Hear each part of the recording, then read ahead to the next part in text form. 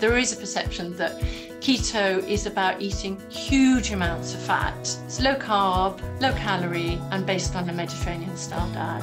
KFC, keto fried chicken, using ground almonds. And that comes with protein, and that comes with extra fiber. And on average, they lost 9.5 kilos. That is amazing. You know, and this is in 2 months, did you say? In 2 months. They lost a little bit more and managed to keep it off. Keep it off after a year. You know, the evidence is very clear that the people who lose the weight fastest are most likely to keep it off. You know, in the past, I have to say, and I'm embarrassed to say it, before I saw Mike reverse his diabetes, my general thing, and I think most doctors, because we get no training in it, would say, oh, just eat less and move more, which is supremely unhelpful. And oddly enough, people never came back and said, oh, I lost weight.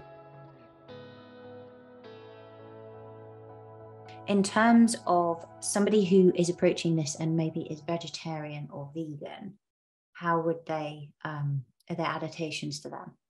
There are adaptations, and we suggest swaps, but as a vegetarian, it means using a fair amount of cheese. If vegetarians are eating eggs, and there's plenty of recipes that account for that, but they do need to watch the amount of protein, and somewhat, you know, essentially, if they're not getting enough protein, it's worth using protein powders, and that solves the issue, particularly for vegans, where it's harder to get adequate proteins. And there are really good protein shakes out there. In fact, the Fast 800 use protein shakes. The Fast 800 program, we have an online digital program, which has got fantastic, you know, results from it. So topping up the protein is fairly key. So the other thing we say to vegans is, you know, they may need to go over 1,000 calories because it's harder. They need to eat more to get the adequate amounts of protein. Otherwise, you're left feeling hungry. For sure. And I guess every time they're kind of eating that protein, it's in combination with some carbohydrate usually.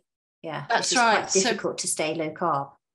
Absolutely. And, you know, for vegans, there are things like edamame beans are extraordinary. They really pack a punch of protein there.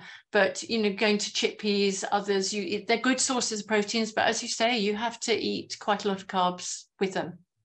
Is it harder for them to achieve ketosis then?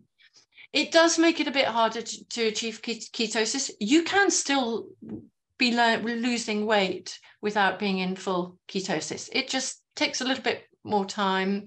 And, you know, we would recommend they go to eating over 1,000 calories to make sure they're getting that protein.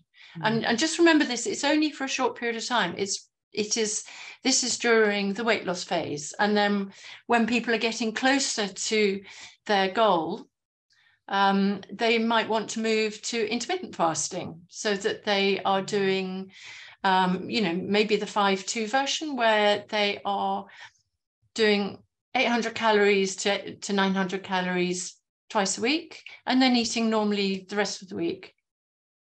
And that's a good way, is it, of sort of maintaining the results that you've achieved?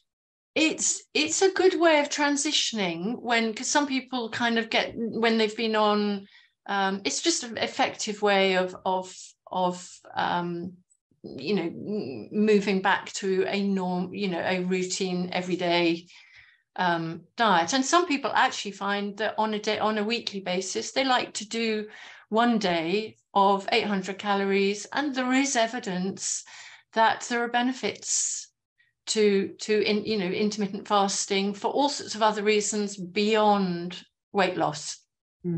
Yeah, for sure, in terms of longevity and overall health. Absolutely.